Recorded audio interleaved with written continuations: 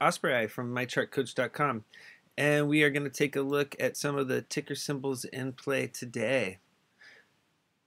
Okay, first up, let's take a look here at NIHD. Okay, currently up 10%. We were looking for a bounce off of the middle Bollinger Band. That's this dotted purple line here, currently at 54. And so we had a nice textbook bounce off that level today. The candles are forming above the middle Bollinger Band, and a new uptrend is starting. As long as that level holds, this uptrend should continue.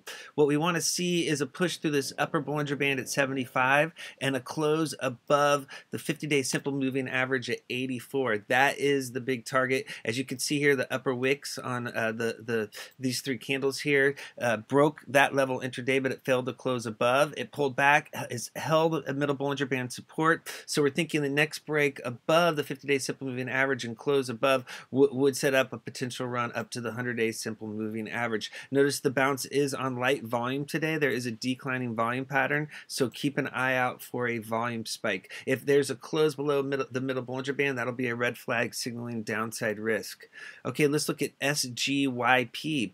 Okay, nice move above 50 on RSI. So it's currently in the 50 to 70 bull zone with room to run. You know, you've got Fasto up here pressing 80, a bullish crossover on ADX. The big move today was the gap up open and then the run up to the 50-day simple moving average, currently at 415. That is the key level to break, this green line. Bulls want to see a close above that level to signal more upside potential next week. You know, there could be a possible run up to this 300-day simple moving average. It will need to break high close resistance here. If you notice in between high of day yesterday and low of day today, there is a space, there was a gap up open, and so now there's an unfilled gap on the chart.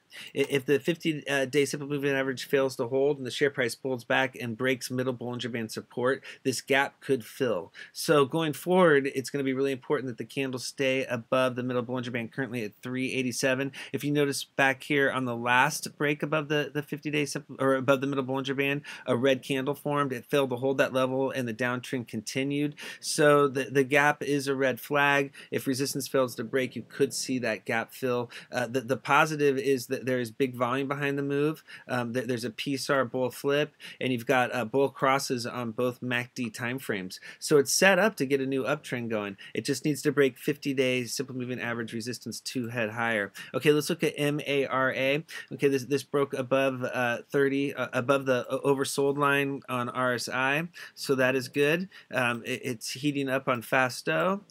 You've got down here a break above EMA's 4 and 8. That's the pink and green lines. Okay, this is a very nasty downtrend. Look at the candles have been riding EMA 4 resistance lower below the middle Bollinger Band. Very nasty downtrend. It's trying to bounce. This volume down here has caught our eye. It looks like there's some loading down here at the bottom. Well, what we want to see today is a close above this lime line here, this green line at 0.25. If they can get a close above that, then we could be talking about a potential middle Bollinger Band resistance test and possible break next week. That's going to be the key level. It's going to need to get above the middle Bollinger Band at 32 to start a new uptrend. The positive is you've got a nice volume spike here, so we'll see if this can follow through. Okay, let's look at SYN. Okay, it's got a nice uptrend going. There's still room to run on RSI at 63. It's not overbought until 70. You do have Fasto hitting the overbought level. Bullish on ADX with the green line above the black and red lines. The key level today is the 100-day simple moving average, currently at 68. Notice that the share price broke above that level and pulled back. It's formed this long upper wick showing profit taking. So going forward, it needs to close above 68, turn that level into support, then you could see a run back up into the 80s, putting the 200-day simple moving average and dollar land on deck. Currently, the 200-day simple moving average is at 1.0, and so that will be the next target with the close above. Notice that the share price has been working its way higher here. You know, there was a close above the middle Bollinger Band here on this candle, and then this the middle Bollinger Band held. It broke above the 50-day simple moving average. That level held. Now it's the 100. If it can get above the 100, hold that, then it'll keep stair climbing higher. Fail to break this 100, you can see it pull back and test the middle Bollinger Band and the 50-day simple moving average down here around 55. As long as that level holds, this uptrend should continue. So it's a nice move here. It does look like there's a small micro unfilled gap between high of day yesterday and low of day today. If there is a pullback, look for that gap to fill. Okay, let's look at CCIH, one of the China plays running today. You know, we alerted this yesterday when it was heating up. I might have only gotten alerted in the chat. Not sure if I posted this on Stock Twits or not. But yeah, we were talking about this yesterday. It broke above the middle Bollinger Band. We are looking for a close above the 50-day simple moving average. That did happen yesterday. That was signaling more upside potential. And then our next target became this 100-day simple moving average. Notice the top of the wick on today's candle hit that level and it pulled back. And then now the share price is down here at 157. Today's candle is floating above the upper Bollinger Band. There is a small gap, it looks like, between high of day yesterday and low of day today. If the candles do work their way back into the bands, what you'd want to see is the 50-day simple moving average at 126 hold. As long as that level holds, this uptrend should continue. It's going to need to close above the 100 to push higher up to the 200-day simple moving average. You know, there was big volume behind the move, but the upper wick on today's candle does show profit taking. So yeah, this looks like it could be getting a new uptrend starting on a pullback. If this 50 holds, that will be the reload level. Okay, let's look at ANW. Okay, this is another chart that's you know, this is a dead cat bounce play. Okay, yesterday it bounced, it found support, and then we were looking for a close above EMA 4, break above that level. Today it did break above EMA 4, so this is a nice move. You look for a close above that level to signal more upside, and then next week what you want to see is a break above EMA 8 and then a run up here to the bottom of the gap. That's always a tough level to break. That's just above EMA 13 right now.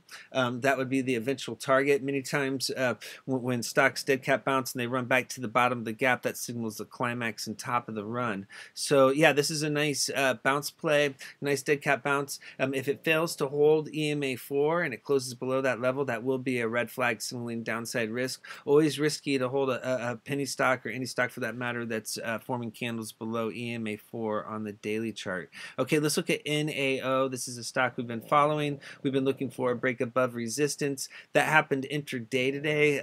You know, it needs to close above the closing price on May 15th to head higher. It broke above that level and then pulled back, and so it's still in this consolidation zone. You know, that's this prior sideways trend from back here in March, and then, you know, it continued that sideways trend here. It had filled this jar.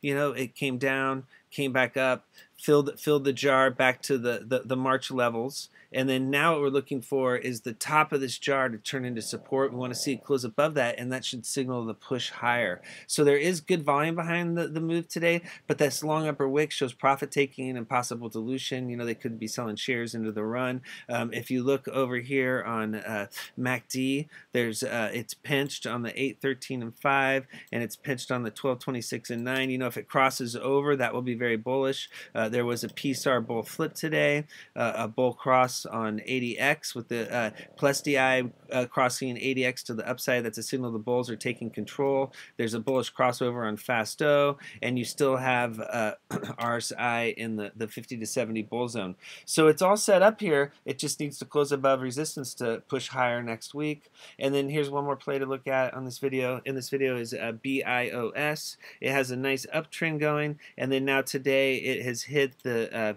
300-day simple moving average currently at 212. And so that is the big level. If it fails to break that could signal a climax in the top of this current run. On a pullback, you would want to see the 200-day simple moving average at 190 hold and turn into support. If it can close above the 300, that could signal more upside potential and a push higher. So yeah, BIOS, you know, many times when a stock hits the 300-day simple moving average, that signals the top.